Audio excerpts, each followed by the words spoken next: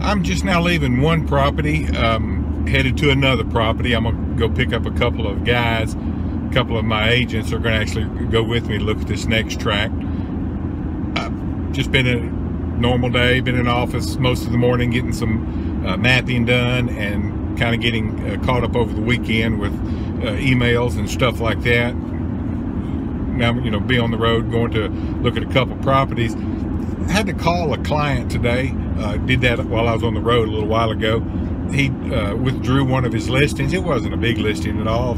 Heck, it was less than 40 acres, but a listing. He withdrew it a week or so ago. No big deal. That happens from time to time. But I found out today that he was a little bit unhappy about with the agent, and he wouldn't tell. So I called the gentleman. I got his number and called him and said, "Hey, sorry you're unhappy. What can we do? What happened? What can I fix?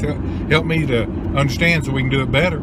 And he wouldn't tell me, and that's okay. I think he just wanted to kind of let it be and let it go. So I can't just let that lay. So I get the agent on the phone, and I had a good conversation, and piecing everything together, it looks like it was one of those scenarios, and we've seen it before.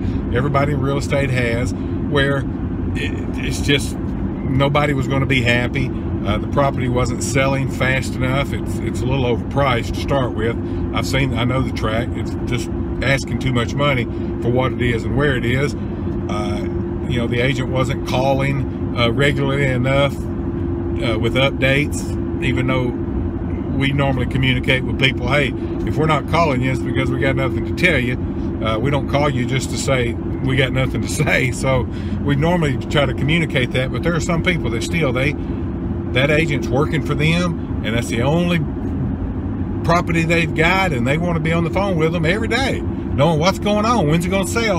And usually that's an indication that there's a lot of pressure to get it sold, personal pressure on the seller side. We've seen that so many times. Probably the case here. But anyway, I hate to see anybody unhappy with our service. It happens. We're human beings serving human beings. Sometimes there's just going to be conflict and places of disagreement. And good as we are, as hard as we try, as good as this land agent is, he's a rock solid one, it's just going to happen. So what can you do? Anyway, hurts my feelings some, but as a broker and businessman, somebody's trying to grow and keep our reputation as solid as I can, I got to pick up the phone and call and try to hash it out. So anyway, how's your day?